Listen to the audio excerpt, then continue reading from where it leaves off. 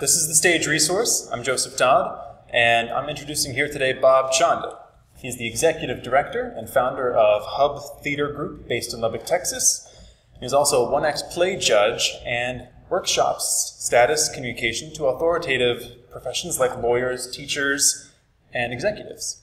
He has a PhD in fine arts at Texas Tech, but was in law before he found a calling in theater. So, Bob Chanda, how did you make that transition from law to theater? What was the appeal for you? It was rather interesting because I came here to actually get my PhD in marketing, of all things. But I'd always had a fascination with the arts, and I happened to be taking a theater course, and my professor said, "You're an actor, and you should audition." So I thought, oh, well, this is silly. Okay, well, I'll audition. And I went to my first audition, and there were over 200 people there. So I thought, well, nothing's going to happen here, but we'll have some fun. Right. And as it turned out, I was cast in Macbeth. So after that experience, being on stage, really for the first time in a major setting, I realized, wow, this is what I've always been missing in my life. And from that moment, I changed everything. I switched from marketing to fine arts, and from that moment, I've done nothing but theater and the arts since then. So it's been pretty fantastic. Now, you've been pretty prolific in terms of things that you've done in Lubbock. You've been in the theater world for quite some time. A little while, yes. So with all that experience, what really is the purpose of theater for you? I think that's a really big question. But I think there's some very simple answers, but there's complexity as you build on those answers. I think at the simplest level, the purpose of theater is to tell a story. Right. We are creatures who really need our stories to be told, to understand where we came from, to understand who we are, to aspire to who we might become. And our stories are the things that help us to find those things. So, once we say, well, what is the purpose of theater, there are a lot of different types of theater. Just like there are lots of different types of love and lots of different types of friendship. Right. There's a theater at the base level, which is there simply to entertain. You take your children there, you get some popcorn, and you have a good time. And I think that is an important kind of theater. It really meets some really important needs in terms of storytelling. But there are other levels of theater. And here I think the purpose of theater becomes more rich and complex. Theater often can hold up a light to society. It can show us who we are, who we aspire to be, who we are in terms of the painful truth of who we are, and gives us sometimes a very disturbing and raw look at humanity. All of that is intended to challenge us to see the world differently and to think about change and growth.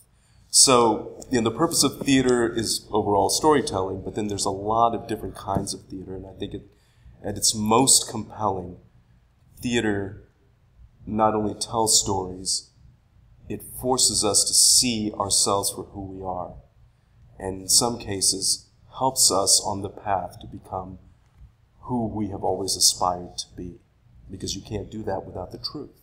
And theater is one of the strongest vehicles to create truth. I really like that emphasis on truth. Mm-hmm.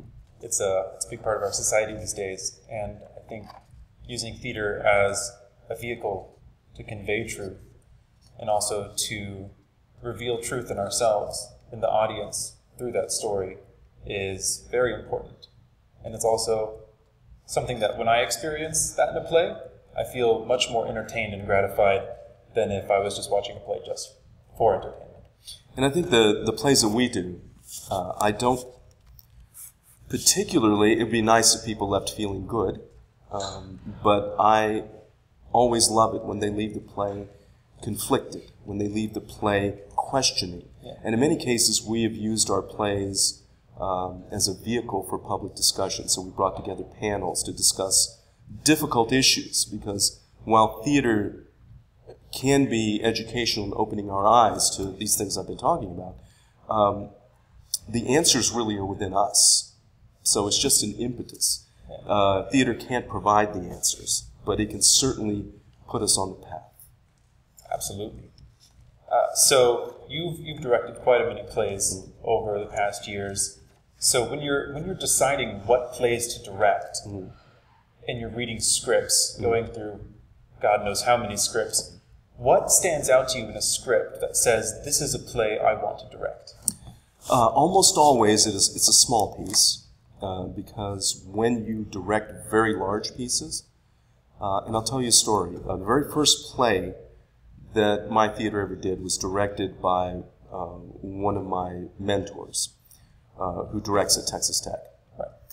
And one of the things he expressed to me was how much he enjoyed just the mechanics of directing a smaller, intimate, powerful play, because he is called on to direct very large plays. So often that becomes about managing a large number of people, and it becomes difficult to do the close work that most directors really crave. So that's number one. I pick a script that is powerful, usually a smaller script in terms of the number of characters, so that we can really work on the issues of the play and really work on the acting. It gives a director much more meat to work with, right? You're not traffic cop, as it were. You're more into trying to bring the story out. The other thing is, something about the story must reveal something difficult, controversial, something that gives me pause, makes me think, something for which I don't have all of the answers, and something which may make me feel uncomfortable. Right. And I'll give you an example. I picked the script Blackbird as the last script we did. And the show is about a man who is confronted by a young woman, and what you learn in the course of the play is that he had sex with her when she was 12. He went to jail for it, but she's tracked him down. And the relationship between them is extremely complex, unnerving. And in my research and in talking to experts here on child abuse and child sexual abuse, it became clear to me that this is a major issue, and one that we don't talk about enough. Lubbock is in the top 3 in child sexual abuse. Now, most people who live in Lubbock don't know that. Yeah. It's a topic we should be discussing. And so when I read this play, not having that background, but at least reading it, feeling uncomfortable, thinking this tells a human story that in some ways raises questions I don't have the answers for. And I think we ought to explore it. So, secondly, the subject matter has to be something that is difficult, interesting. And the third thing I really think about when I pick a script to direct is I often think about pieces that challenge both me and the actor. Right? So I'm about to direct Small Mouth Sounds. This is a play that's done 90% in silence. I love the script because that's going to challenge me to be very specific in how I direct, and in some ways demanding in how I direct, maybe more so than I've ever been. And for my actors, it is a challenge to create specificity, as it were, in their acting, with great attention to specificity. The way you can get away with that when you're speaking with the lines. The script will save you, but in this case, your actions have to tell the story. So that's another reason I picked that script. And Constellations is another show we're doing. This is a show that shows a relationship evolving over time, but the concept of multiverses and multiple realities. So the same scene is being replayed, sometimes with different dialogue, with different connections between the same two people. that is a challenge for a director and actors. So the third thing is the challenge. I don't, I think it might be a challenge to direct Oklahoma. I always use Oklahoma as an example, but and I think it would be. But I like those kind of challenges, the ones that make me dig deep as an actor or a director. Yeah, and going off of that, there are several different directing styles where I've seen almost a lack of specificity in the directing style, where the director will say, when you say this line, move from here to here, and throughout the whole play use this accent. And basically the blocking and the accent are about as much direction as you get as an actor. And going all the way to the other side, acting directions where it's like, okay, move your hand from here to here on a count of 11 while moving across the stage at a count of 40, right? So what level of specificity do you think is appropriate when directing an actor? Well, neither of those things that you just said, to me, and again, you're asking me, right, are directing. I think the role of the director is to help actors find truthful performances. So there are directors who simply, you do your thing and then you get little notes at the end. That's not me. Right. I am almost in the scene with you. I stop you. I ask you to do it again. I ask you to think about certain things. I will never give a direction on how to move your hands, but I will try to help an actor by helping them think about what is the objective in this scene. Why am I here? What is the motivation? I'll give them specific things because specificity is important. Not in, you move your hand from here to here, right, but for example, I'm angry, right? And so an actor will choose to be angry, and it won't work for me. So I'll stop the actor and I'll say, okay, why are you angry? And almost invariably they'll be like, well, I'm angry. Like, no. Because as human beings, I can sit here and perform for you 17 different forms of anger. Right? And they're all different. So then with the actor, I will say, okay, well, what has happened in the previous scene? What happened right before you came in? Well, this happened. And how do you feel about the person you're about to do? Well, why do you feel that way? And then slowly not slowly, but I work with really good actors. They pick up my style and they say, okay, I'm mad because of this. I go, great. Now you have specificity. Right. And I tend to work with really good actors, so I don't have to do too much on, how we move on stage. But, I will do that too to help the actor. You're upstaging yourself too much here. Let's have some proximity when you have conflict. You're too far back. You're dissipating the conflict. Right. Those are kinds of things. So I'm very, very precise. And it's interesting you say that because a lot of times it's a new experience for people to be directed by someone like me. But I'm dedicated to the actor getting the best performance they've ever given. And I won't stop until they give me that. And really good actors hunger for that, right? They hunger for the chance to do it again. They hunger for the chance to make more specific decisions. They hunger to refine this moment, right? This beat, as we call it, right? The emotional beat, to make it precise. Because the more precise you can make it, the more the audience can read it and see the story. Yeah. Right? I mean, some of the best moments that I've had as an actor are moments when I've known exactly what my motive was, exactly the context of the moment, why I felt the way I felt in the moment, and have lived that genuinely on stage. And it's sort of nostalgic to look back on that when you're in a performance that's maybe not so stellar. Yes, exactly. And it's what Meisner said, which I really love. It's called acting truthfully in imaginary circumstances. And Stanislavski talks about that too. The idea of creating an environment in which you experience what's going on. And we'll put Brecht and Mamet aside, but I tend to like that. I tend to like the fact that the more truthful and real the circumstances that I put myself in, the more I understand that, the more emotionally truthful I am in that moment as an actor, the more the audience will go with me.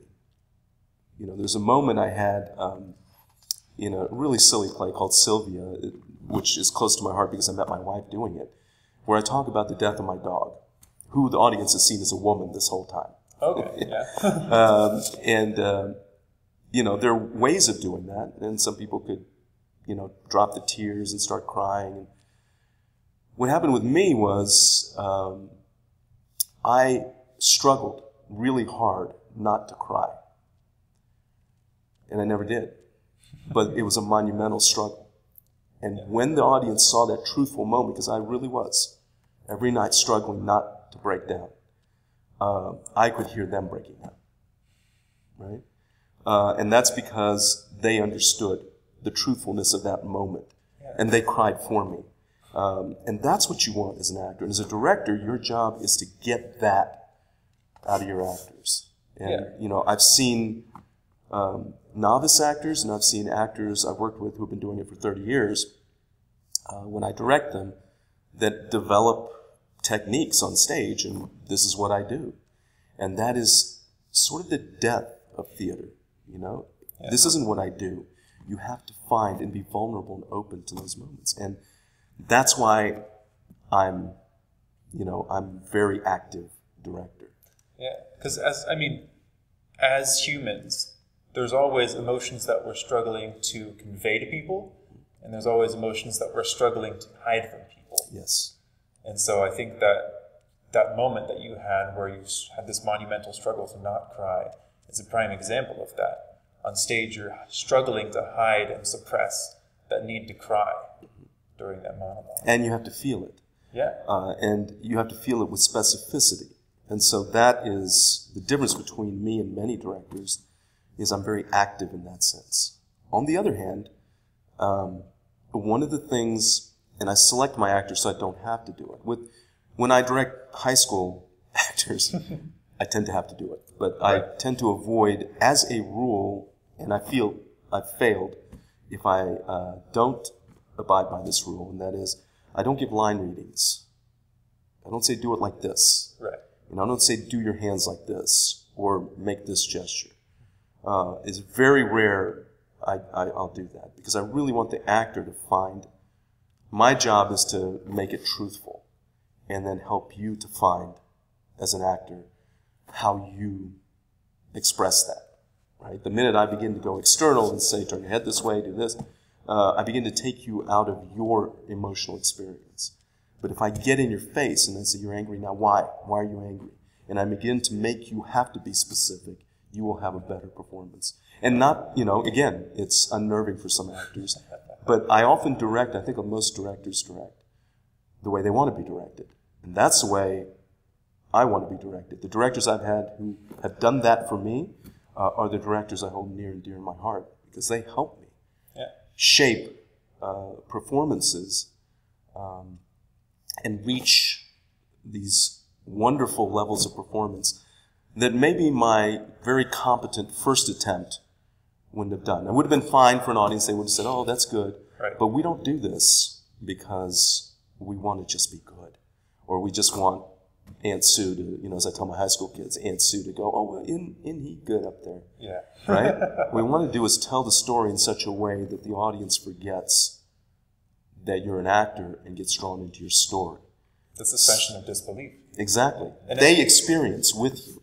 Absolutely. And I think to get that, you really need a very humble actor, and a meek actor, to be able to take those notes and to allow themselves to be prodded emotionally that way, so that their initial reaction isn't, sort of like big F you. Yes. To your notes, that they understand that you're trying to get them to that best performance. I always pick really good actors because I think they get it at a certain point. And I think the best actors, the best ones, leave ego aside. Now I'm talking about stage actors. Right. I think it's difficult to leave your ego behind when you're a film actor, because it's a completely different process.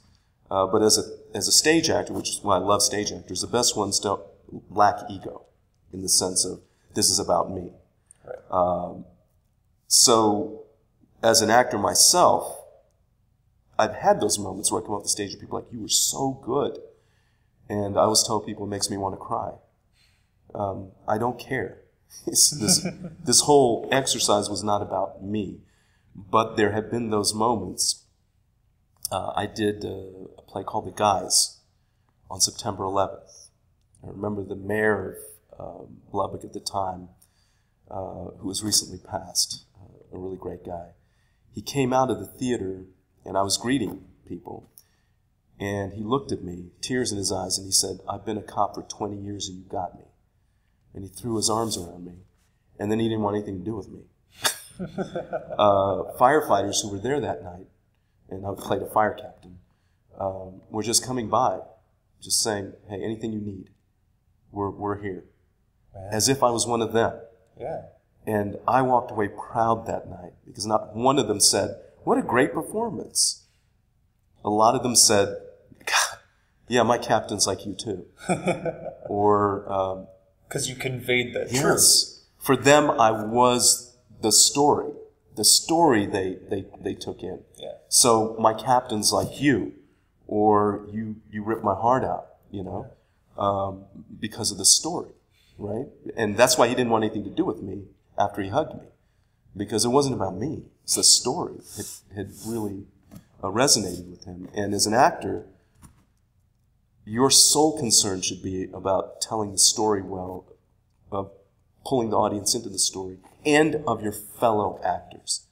It should never be about yourself. It should always be, how do I facilitate my fellow actor from, felicitate my fellow actor in their performance? How do we work together to find this moment, Achieve that. Yeah, and I think that's something I wish I could teach more to young high school actors who often aren't getting enough training, professional training, to have that attitude, Yeah. Because I talk to, college instructors who are fellow judges and fellow educators, and they talk about, the fact that, wow, we just have to untrain and retrain a lot of these actors who come in from high school, often who are, Best Actor awards, and we still have to work with them because some of the basic principles they didn't have a chance to work on. And this may be one of the most important ones. Ego has to be left aside. And so the good actors who want to say F you, after a while begin to see the results, and they don't. Right? They go and get... I've never had a play in which I directed, or rarely have had anybody who didn't get exactly what I wanted and who wasn't exultant about it later. It's a fantastic tangent we went on. I'm glad we came to that point. I told you, I talk a lot. No. I love it. We brought out a whole bunch of good points. So we're going to bring it back, bring it back a bit. We're going to go back to pre-production. Okay. So bring it back to, as a director, you've picked your script now. You've got a great script. You've got about maybe a month or two until auditions, right? And maybe a couple weeks after that till you start rehearsals. Right. What do you do with your script between that moment where you say, "I'm doing this," and in the moment when you welcome the actors into the room? This is a really great question, and I'll tell you, there are people who do what's called a prompt book. Directors who will break down every scene, chart out all of the blocking, right. And basically have everything done first day of rehearsal. And I forget whether it was Peter Hall or Peter Brook, I heard one of the two of them was being interviewed about that, and they said, well, I always do a prompt book, and the first day of rehearsals, I throw it in the garbage. So I don't do that, but I will look at the script and break down the script. I believe that in every script, as a director, there are 5 to 6 moments. It varies, but there are pretty routinely 5 to 6 moments you have to hit. 5 to 6 moments that are crucial. If you don't hit those, it doesn't matter the rest of the play. I try to identify those moments beforehand. What are those crucial things that we have to land? Those emotional beats, those moments where the action rises to a breaking point, What are those important moments? So I tend to identify those. Then I tend to think about the characters, and I do a general arc. Where does this character go? Where does that character go? And I try not to be too, I don't write it down. I think about it, so that I am prepared. But then when we rehearse, I let things be organic. Okay. I let things be organic. I might say, well, here's the door. Let's begin the scene. And then I begin to tweak. I want to see what the actor's instinct is, and organically we develop blocking. No, you really want to be here because of this, right? Ah, yes, okay. And then we begin to do it, because I don't think you can pre-plan anything. I think you need to know the script. I think you need to know those 5 or 6 moments. I think you need to have a general idea of the character arcs, and general idea of character relationships, because there's some very difficult choices to be made. For example, in Blackbird, a young woman comes in, and she's angry. But what's fascinating about it is, somewhere in there they, and I played this part, somewhere in there you're about to have sex. Right. So, you can have the woman come in and begin to scream at him in ways that women in the audience want to scream at him, or I want to scream at him, right? He's a predator. He's at all of these bad things. But then, as a director, you look at those two things and you say, those two characters, and you say, there's something more complex going on. So here are the things I don't want my actors to do, right? Right. She's here for a reason. And one of those reasons is a strange sense of closure. For her, she saw when he left her at the hotel room, right, and the police came and got her, she saw that as an abandonment by a lover.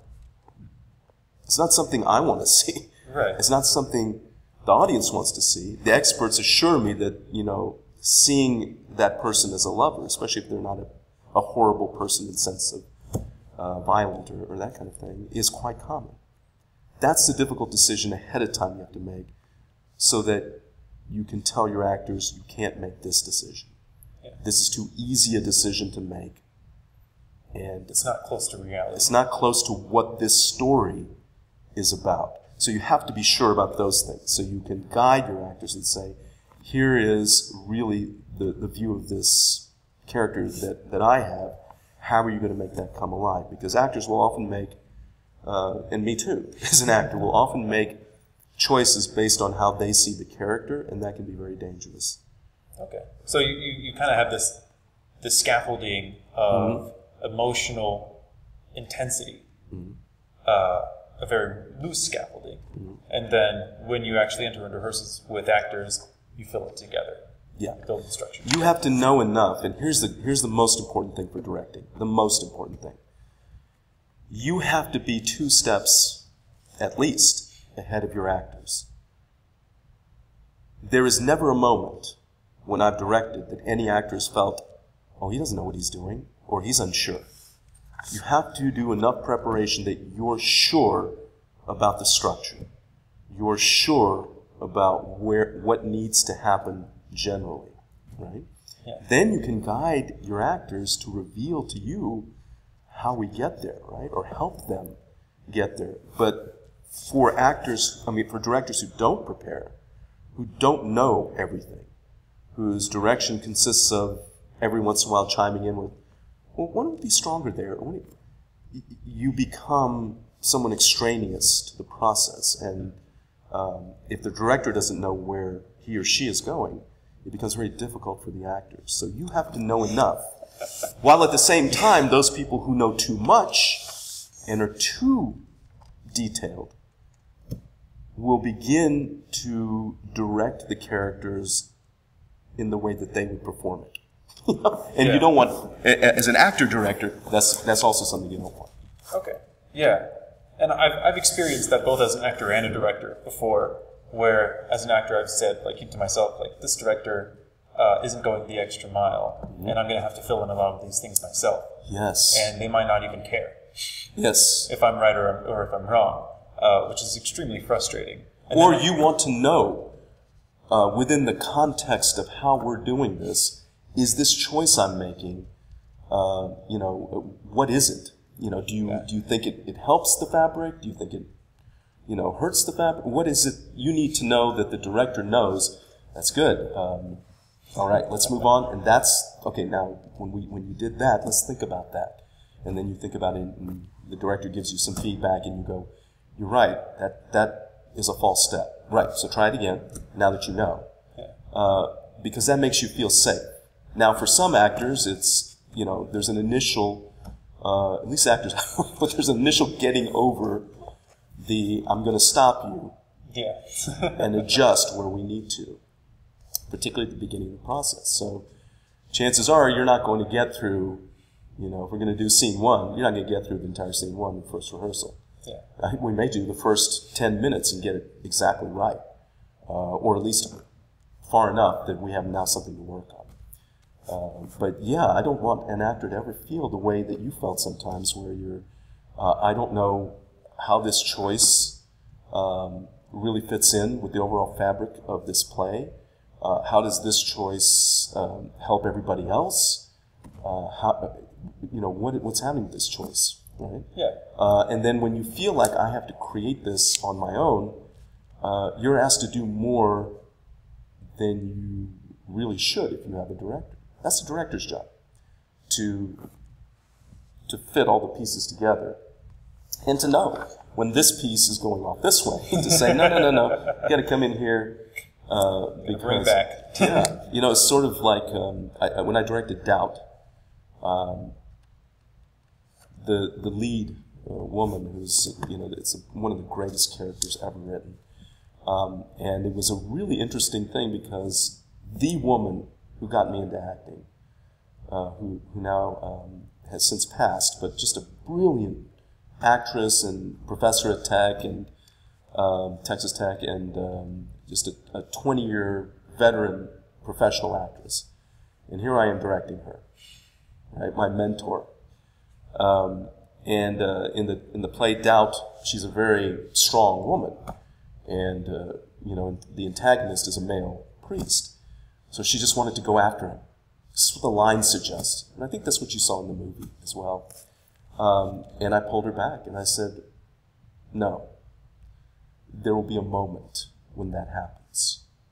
Here you want to, let's see you holding that back, because you're aware that as a male priest, he has authority over you. Let us see you just on the edge. And the idea is that we build that over the course of the play, and then there's a wonderful moment where it all explodes. I said, I want the audience to go with you, and I want your fellow actor to go with you on that too. So if you start off screaming and losing your mind, there's not much where else you can go with that. There's not much else you can go with that. And this moment is simply the same as this moment. We don't have the arc. And she looked at me and she said, you're right. And I think that is the role of the director. As an actress, she wanted that moment. I'm mad. I really want to do it. Yes, you are. But as a director, she needed me to say, well, there are several other scenes that have to happen, and there's this moment over here. And we have to have the arc to that moment. And you're not thinking about that right now because you're an actor. And I really want you to be in the moment. But I need to be there for you. And so, yeah, that's a very good point for you to bring up. As an actor, you need to have a director who knows where they're going and can help you get there within the fabric of what it is that the structure that they built for you. I think it's really important. Yeah. All right. One question that I have seen in the theater world, and this is both for the stage and film, is when you're trying to build a career, how important is it to network versus to do good work? This is a fantastic question, and I'm a very special sort of case. So I came to the arts late, and I have to stay here in Lubbock because we had children, and we still have a child that is going to Texas Tech. So I had to remain here in this community.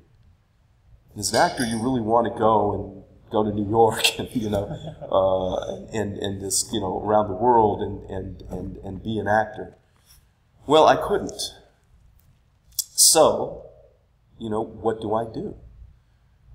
So for me, I decided to build my own career, to do the work I want to do rather than chasing somebody else giving me the opportunity to do it. So I started my own organization, a nonprofit theater. I networked with people who knew my work, because I was at Texas Tech. The people around here had seen me perform, so they knew of me. Okay.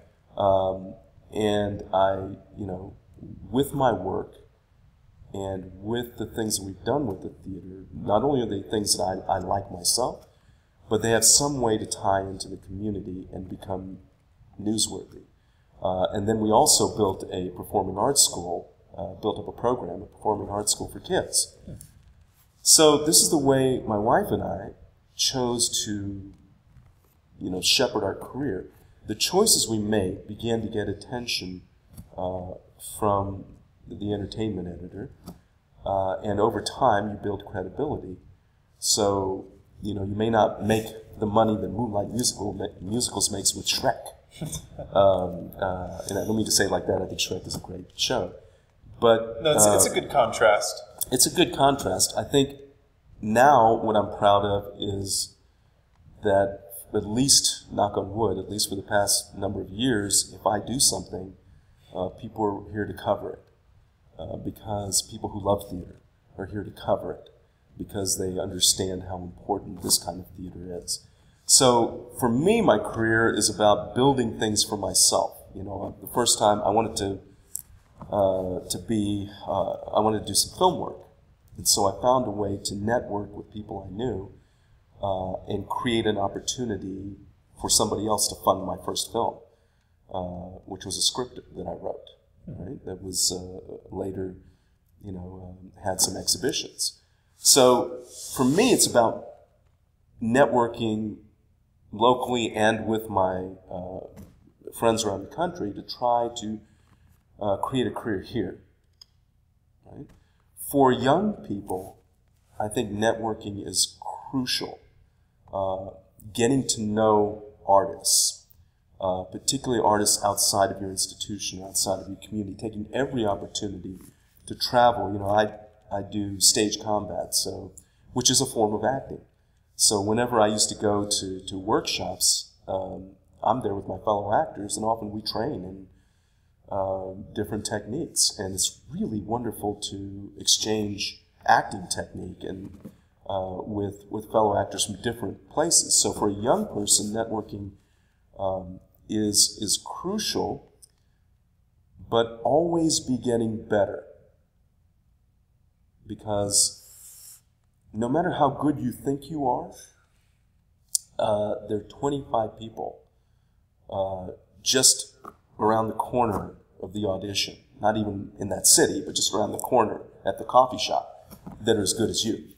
How can you refine your technique as an actor so that you are open enough to bring something special into an audition, right? So it is a complex sort of balance between the two. If you don't have, and I'm talking about stage, there are a lot of untalented people I've seen in film, although they don't rise very far. That you need to have talent to go. But in theater, just to get in the front door, to get into my theater, to be cast in my shows, you have to be pretty good, right? And so theater demands something more. So as a young theater artist, go to every workshop you can, develop your skills, begin to find out where you're weak, right? Yeah. Find your weaknesses. Do I, in scenes that require real emotional connection or emotional conflict, do I hold myself back? Am I an actor who doesn't like looking bad? Right? Which is a question I had to ask myself when I played Hellfire. I'm like, do I mind looking terrible. And I thought, you know what? This is a learning opportunity for me. I need to go in and just look like a fool, because that's, you know, but still invest the character with some, some kind of strength, because the two, reside in that character. Yeah. So if I were a weak actor, I might say, I'm not accepting that role because, I don't look good. Yeah, and that role in The Last Days of Judas Iscariot is very unique for sure, especially looking back at your theater history. Absolutely. So it is a mark of your talent that you were able to take on that role and to fulfill it so well. That's very sweet of you to say. It was, for me, a big challenge. But again, to your question, every opportunity a young actor gets to do something different, something they're scared of, right? Something that stretches them, or go to a class, or go, I tend to be really clunky in movement. Do movement classes. Begin to hone your skills. And the other thing about preparing yourself is not just networking, and it's not just workshops and working with great artists to get better. The other thing is being open to life. Maybe I should have started with this. The one most important thing for an actor or director, the one, is empathy. That's it. If you cannot experience connection with people in your life, if you can't feel emotion at suffering that goes on around you in real life, if you cannot put yourself in the place of fellow human beings and the plight they're going through, even though they're not you, you're going to fail as an actor, and you're going to fail as a director. So live life. Live life. Reach out to as many different kinds of people. If you're a person who's religious and never been around gay people, go talk to people in a support group. Go meet gay people. Talk to them about their lives. Be empathetic as a human as to what they might go through. Right? Go talk to a Muslim. You're the Muslim guy down the street. Go talk to him and say, what's it like living in Lubbock? And become, through your experience, more bonded to the human experience itself. Right? And then your networking will make sense. It'll have direction. With empathy, love of your art, training, then you'll know where the connections need to be made. I think that's a fantastic point to end on. Yeah. Thank you very much. I've really enjoyed this interview, and I've always loved talking to you. Yeah, so absolutely. Thank you so much for hosting this and for being available to have these discussions. Wonderful. No, I had a great time. Thank you. Thank you very much.